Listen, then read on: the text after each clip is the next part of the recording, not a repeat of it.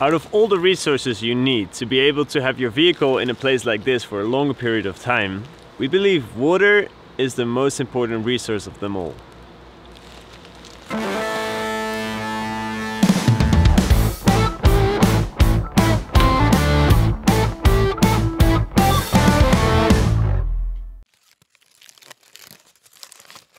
Electricity we can charge because of nowadays technical advancements. Gas we can store for a really long time because it's so compact. But water, in our experience, is the first resource you're gonna run out of.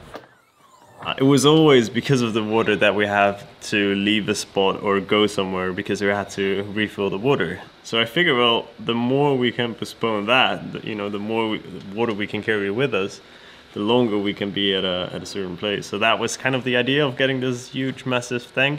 So this here is our 850 liter water tank, and this here is our water management system. From here it's kind of hard to see what's going on, so let's see if we can find something to show what is going on in our water management system. That's the pump. Also, we made a big mistake when it comes to our water system. I'll tell you that later, so hopefully you can learn from our mistake.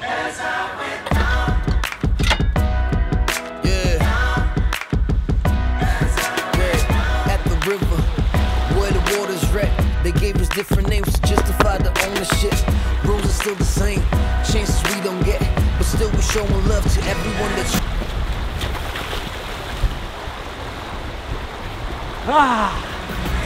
At the river, nothing's gonna be the same. Took us away, but karma has a different game plan. Yeah, till this day we haven't slaves, man. You don't see it in the news. Okay, so this here resembles our 850 liter water tank. How do we get water in there? We hook up our water at this free filter. What that does is it removes sediment like sand, small rocks, but maybe also harmful stuff like metal residue or whatnot. This particular product has a 100 micron mesh, but we bought one that is 25, so a bit smaller. And the nice thing about this pre-filter is that you can rinse it now and then to clean it, so you can reuse it. After the pre-filter, the water enters the vehicle and enters the next filter. A 10 micron sediment filter and an active carbon filter. Filtering water can be a whole subject on its own. In the description below you can find some resources on filtering water. That helped us a lot when choosing our filters. So after these two filters, the water finally enters the water tank. The inlet is located at the bottom side of the tank. So yes, the water has to push up the water in the water tank. And I was a bit nervous at first because I had no idea how much pressure it needs to push the water up. Turns out it's not a big deal whatsoever. You can basically fill a 20-meter high water tank before you run into pressure problems. You can find calculators online for this. Here is where our water system becomes interesting. Before entering the water tank, the water goes through a three-way split, each with a ball valve. One controls the water inlet side, one controls the water tank side, and one controls the water pump, plus all the appliances that follow behind. This allows for interesting scenarios on how to use this particular water system. I will tell you about that later. So let's see what's on the water pump side of this three-way section. First, we have the diaphragm pump. This senses when the pressure in the water system drops, also known as when you use water. And it will turn on until a certain pressure point is met. You can adjust this point by turning the adjustment screw clockwise or counterclockwise. This turned out to be crucial in our water system. Right next to the pump is an expansion vessel. This creates a nice flow of water and helps with the lifespan of your water pump. Then this cold water splits up. One goes to the inlet of the hot water geyser, or instant heater. One goes to the cold tap on the outdoor shower. One goes to the cold tap on the indoor shower. And right before that it splits up again so that one can go to the cold kitchen tap. Let's see where the hot water goes. These sticks resemble the hot water lines. After being heated to around 60 degrees Celsius, the hot water splits up and goes to the hot tap on the outdoor shower, the hot tap on the indoor shower, the washing machine, the hot kitchen tap, and one goes to the dishwasher. So the dishwasher and the washing machine have only one inlet. and they do the heavy lifting when it comes to creating warm water themselves using electricity. To help save a little bit of electricity, we opted to give these machines hot water already from the instant heater. So here you have it, an overview by Rocks and Twigs of our water system. Okay, so the big mistake I was talking about in the beginning of the video was that, well, when you want to connect this entire system, you need to choose a specific hose or pipes to connect them all. With that comes the connections of the pipe or the hose.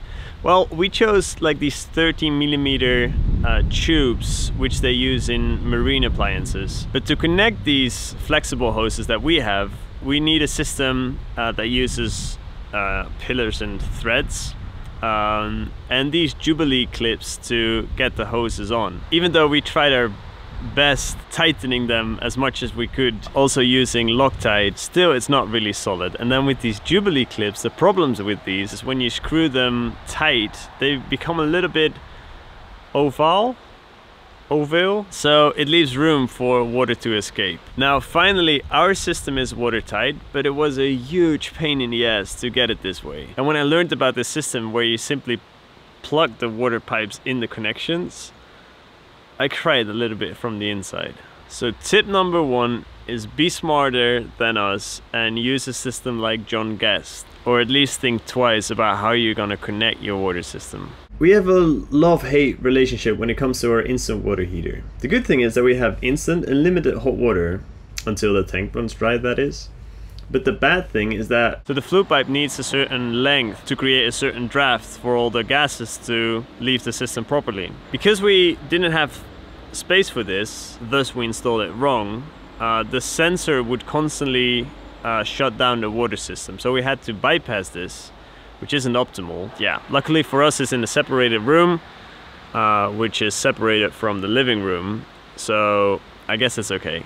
And although it's an instant heater, it takes a while for the water to heat up and finds its way all the way to the other side of the van. So I barely use the hot water in the kitchen tap because you just waste a lot of water. So tip number 2 is, well, maybe consider a boiler. Maybe these things aren't so bad after all. But on the other side, I mean, we got it working. It's not optimal, but yeah, we do have unlimited hot water right now. So, yeah. And tip number 3 would be to really fiddle around with the adjustment screw on your water pump, because this can really make the difference between an irregular flow of water and a constant stream of water.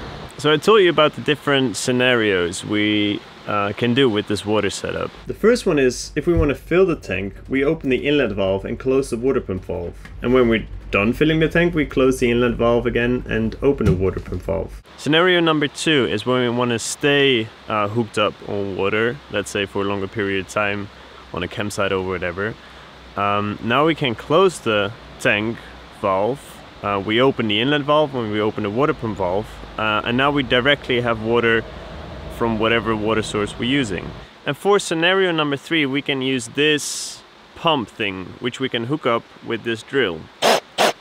We cannot empty our tank completely via gravity, but in theory, by attaching this to the water system, we can just pump our tank dry. Also in theory, we can invert this, and now we can fill the tank with, well, whatever source we can find. We haven't tried it out yet, but we'll let you know in the future when we have. So I hope this was helpful. Comments down below if you have any questions. Consider subscribing, and see you in the next one.